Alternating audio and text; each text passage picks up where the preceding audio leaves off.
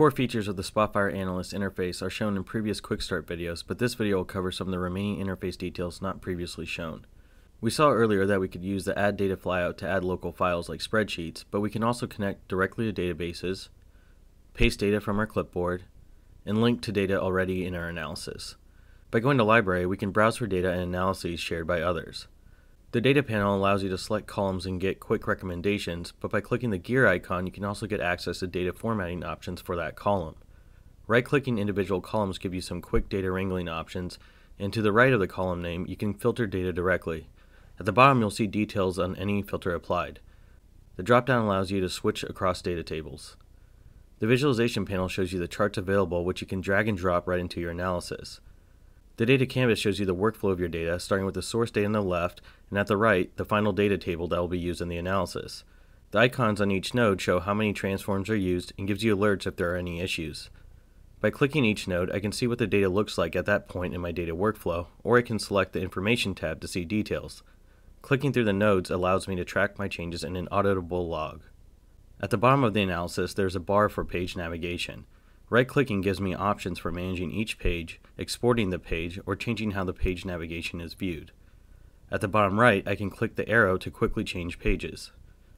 Next to this, I see the number of columns and rows in the data table for the selected visualization, the number of rows marked, and that data table's name.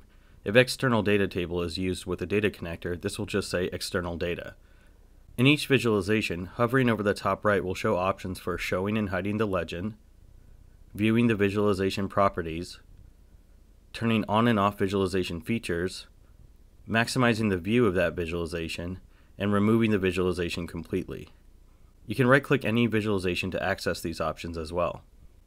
At the top right, I can use the drop-down to change between my current editing mode or the viewing mode to preview how other consumers will see my analysis. The gear icon opens visualization properties for the actively selected visualization, and the filter panel opens up a list of all filters per data table. I can use the drop-downs to expand and collapse drawers for each data table and use a search at the top to find specific filters by their name. The thumb pin will allow the panel to be free-floating, and the reset arrow will refresh all visible filters. At the bottom, I see any filters that have been applied, which I can individually remove with the X icon. Next to the filter icon button is a bookmark icon, which allows me to create, edit, delete, update, and apply bookmarks created by myself or other users.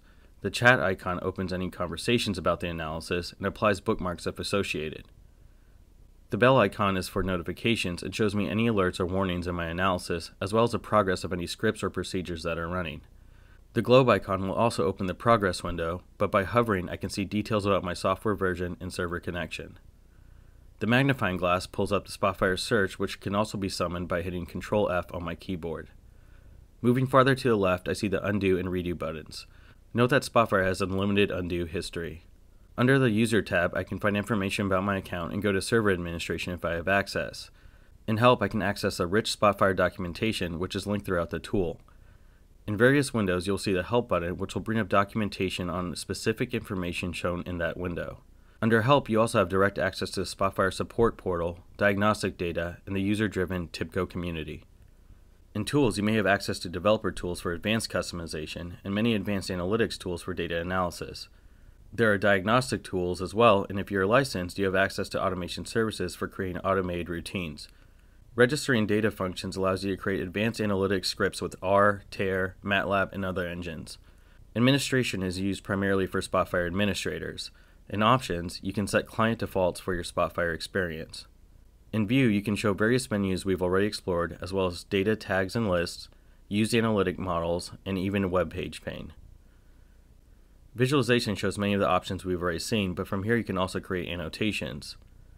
You can deeply customize the analysis theme and styling, quickly arrange visualizations, and even lock visualization boundary layout. In Data, you control all things data. You can add special columns, transform data, reload data, and see properties like data table properties with many deep details and control over how tables are managed. You can also control data connection properties if using data connectors and data function properties if using advanced analytic scripts. Edit has many of the options we've already seen, but includes easy access to marking and filter management. Lastly, the File tab gives you save and export options, including saving to the library. You can also jump straight to your library from here. In Document Properties, you'll see the URL for where the analysis is stored in the library, as well as settings for how users will see the analysis. In Markings, you can control all the markings used to brush link visualizations. You can go to Filtering Schemes to add new filtering schemes. You can add stored values as document properties that can be accessed throughout your analysis. And you may have permission to access API scripting as well. In the web browser, if you have the Business Author license, you'll be able to do a lot of this editing directly from the browser. You may see slight differences in the style of menus, but the available features should perform similar to your desktop Analyst experience.